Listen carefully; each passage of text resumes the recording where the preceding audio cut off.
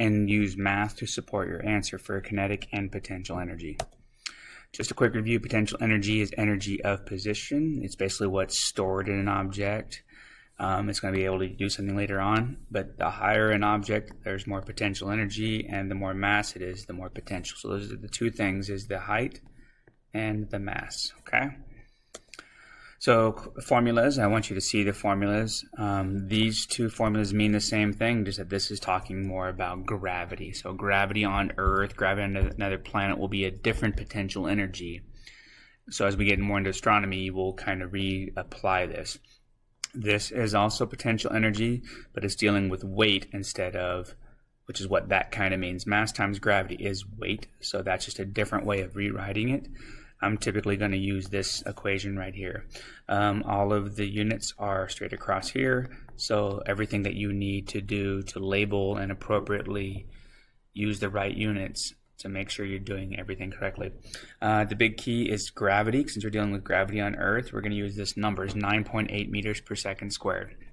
You don't square anything for that, it's just what it's called, because as we talk later on down the road, what does that mean? But just for an understanding that all gravity is that unit on Earth. Okay, so every time we're dealing with G, we're going to talk about that. So here is, again, it's an equation. There's a neat little triangle. As we're going to talk about, I use different tools to help you learn how to derive an equation so you can plug in and find different things. So the example I'll talk about here is if I want to find potential energy, it's sitting on top. Everything across the bottom is multiplied. So I have potential energy is mass times gravity times height. Simple, right? Well, what if I don't want that? I want to find the mass of something. So I'm going to get rid of mass. So what I have, I've crossed that out, mass. And so what I'm left with is potential energy on the top and gravity times height on the bottom.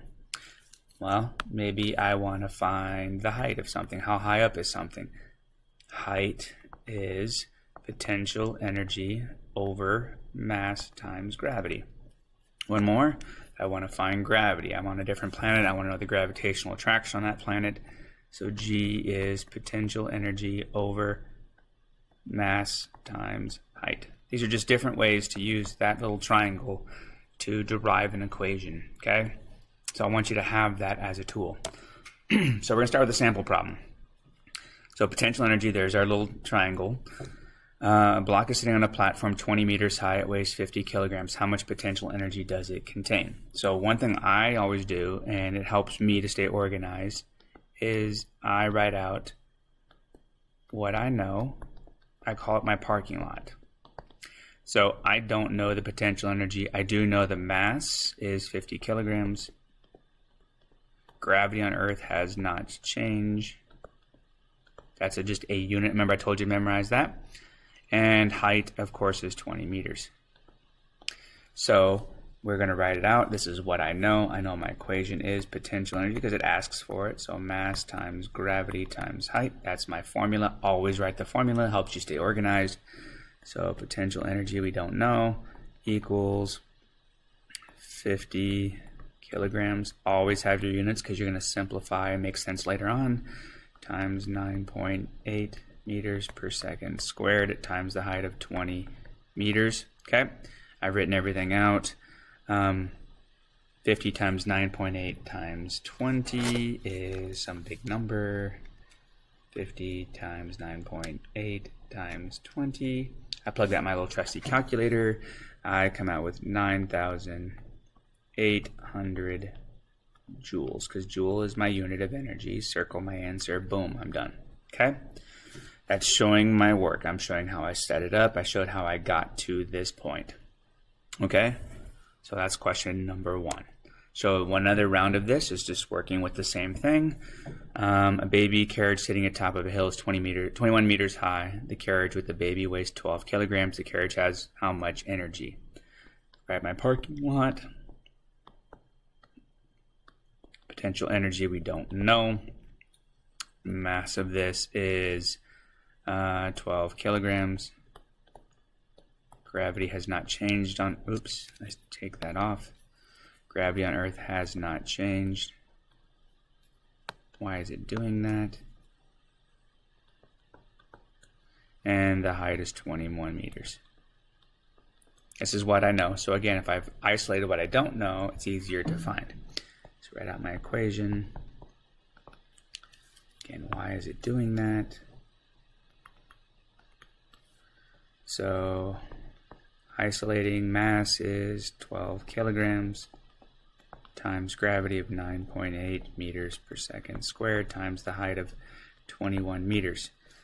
So 12 times 9.8 times 21 is 2,469.6 joules. Comma there for place value. Boom. Done. Okay. 2 problems showing you how to do the work, how to set it up, how to basically pull this apart so I have a value. Okay. Kinetic energy. So again, we're now doing a different form of energy, which is motion. The faster an object moves, the more kinetic energy is produced. An object has the most when its movement is the greatest. So it's the faster it moves, the more kinetic energy it has, but it also has to deal with mass. Mass and speed are the 2 things that we're going to look at. And speed is kind of a vaguer word. I like velocity much better. It's not how you... I hate when it does that. V-E-L-O-C-I-T-Y. Okay, so I want you to understand speed and velocity mean different things. Okay, so here's our equation, or I'm going to show you how to use it. Again, there's different ways of deriving, so this is nice to have because, again, if I want to isolate one piece of it, there's what I do. Okay, this is the square root function. This is all of how you set it up. Okay, so an example problem. Kinetic energy, you serve a volleyball with a mass of 0.5 kilograms. Ball leaves your hand 30 meters per second. So what do we know? Kinetic energy, mass, and velocity, right? I don't know it because it's asking it. My mass is 0.5, or no, 0.05. See, again, it helps to even have the right 0.05 kilograms. And my velocity is 30 meters per second, okay? My formula is kinetic energy is 1/2 mv squared. That's my equation. So I'm going to rewrite 1/2 mass of 0.05 kilograms times 30 meters per second squared. 30 times 30 is 900 meters per second. That's 30 times 30 times 0.05 kilograms and 1/2 of that. So 0.5 times 0.05. So this is 0.025 times 900, which gives me 22.5 joules of energy. Okay? Very, very small amount of energy, but it does have energy. But just think about that's the mass. Okay? Let's do another one. The car is traveling with a velocity of 40 meters per second, has a mass of 1,120 kilograms. The car has what kind of energy? Kinetic energy, mass, and velocity. Okay, we don't know that one. The mass is 1,120 kilograms, and the velocity is 40 meters per second. Okay? So write out your equation. So that we're going to plug this stuff in. So 1/2 mass of 1,120 kilograms times 40 meters per second squared. 40 times 40 is 1,600 meters per second times 1,000. Oops. Then we're going to multiply these 2 things together. So 1120 times 0.5 is 560 kilograms times 1600 is 896,000 joules of energy. So it's definitely a lot bigger of a number because, again, this object has significantly more mass, and I think there was more speed. Okay?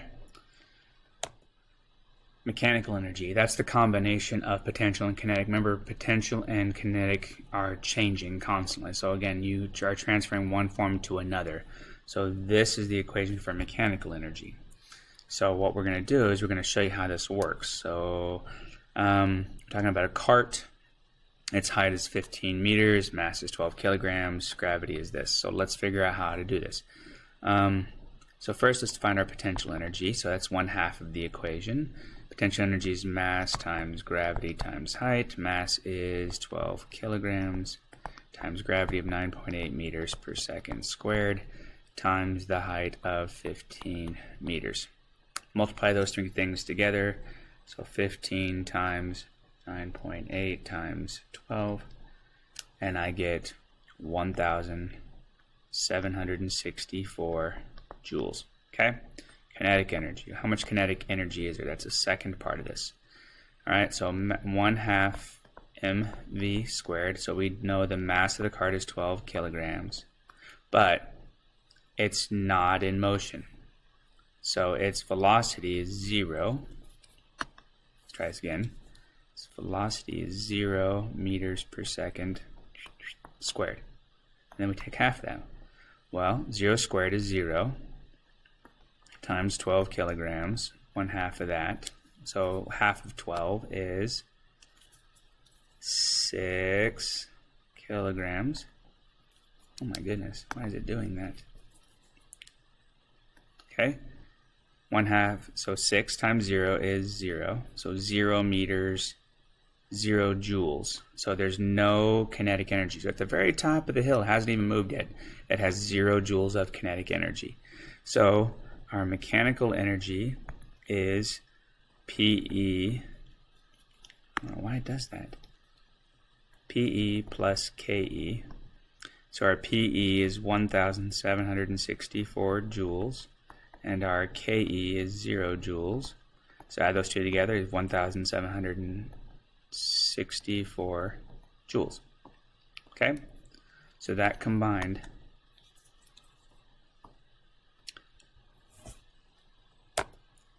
now, cart's moving 2/3 of the way down. What's total mechanical energy? Remember, mechanical energy is PE plus KE. Okay? So remember, energy is changing form. So we're going to mathematically prove. So what is our potential energy first? So let's see how much potential energy we have. Mass times gravity times height. Cart's mass has not changed, so it's still 12 kilograms. Gravity has not changed. Okay, but its height has. Its height is now 5 meters. If I multiply all that together, I get 568 joules, right?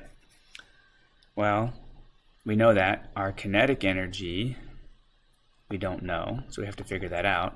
But originally, our mechanical energy, our total mechanical energy from the prior equation is 1,764 joules. So we knew that before. But we now know our potential energy is 568 joules and kinetic energy. So if we rederive this, basically we're subtracting this. These two things together make that. So this plus this equals that. Well, if I really look at that, I'm subtracting 1,764 minus 568, which gives me 1,196 joules of mechanical energy. That's how we do that. So at this point, the total energy is still 1,764. So that is still 1,764 here, 1,764 here. But we had 0 KE here and all PE. Here we still have a total of 1,764, but we've now taken and we have 568 PE and 1,196 KE. So it has turned into mostly kinetic energy as it's moving down the hill. Okay? I want to see if you can solve the next few based on now your new understanding.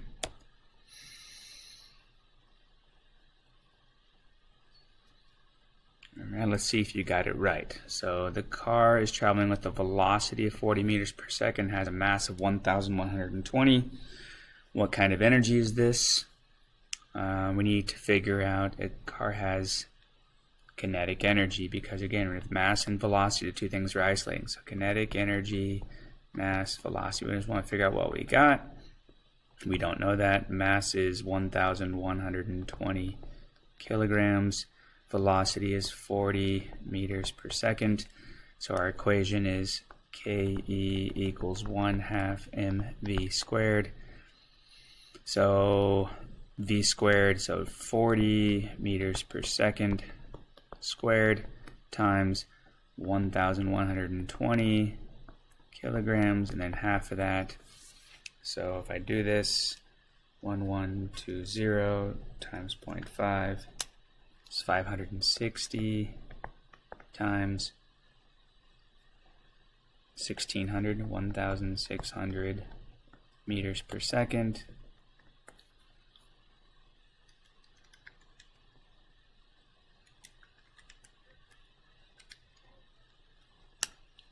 Again, this was a prior problem, 896,000 joules.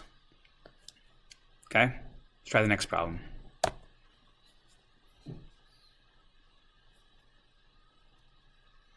Okay, so we need to calculate something on a platform 20 meters high, 79 newtons. Newton is, just to show you what that means, Newton is a force, that force weight one, so it's just a deriving of it. So potential energy is mass times gravity times height, but we're going to combine mass and gravity and call it the force times height. Still means the same thing. So we have 79 newtons times a height of 20 meters. 79 times 20 is 1,580 joules of energy.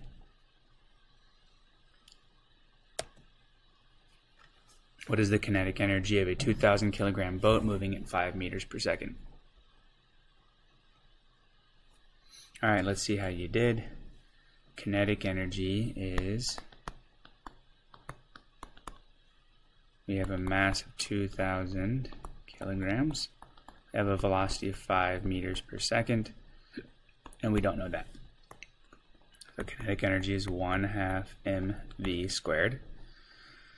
So v is 5 meters per second. We square that times 2,000 kilograms, 1/2 that. So 5 squared is 25 meters per second times half of 2,000, which is 1,000 kilograms. So 1,000 times 25 is 25,000 joules. How are we doing? There's a bell at the top of the tower that is 45 meters high. The bell weighs 190 newtons. Remember, Newton is a force. Mass times gravity combined. The bell has energy. Calculate it. Alright, so potential energy is mass times gravity times height. So this is, again, our force. Mass times gravity equals force. Okay, that's what we call our weight times our height. So 190 newtons times our height of 45 meters. 45 times 190. This is 8,550 joules. Okay. Another one.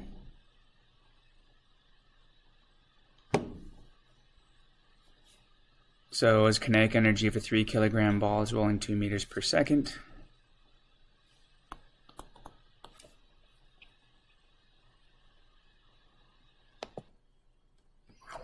Alright, kinetic energy of a 3 kilogram ball that's rolling 2 meters per second.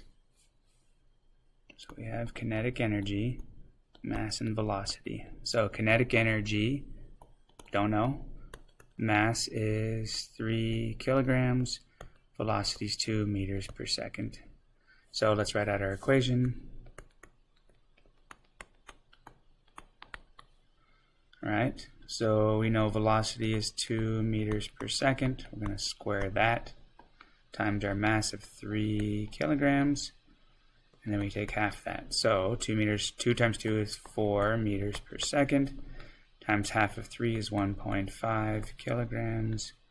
1.5 times 4 is 6 joules. Okay? So, as you've seen the variation of mass and velocity affecting kinetic and potential energy, you've seen how height affects it. So I want you to be able to do the calculations so you're demonstrating the mathematical model to understand how it's applied to your lab. Okay?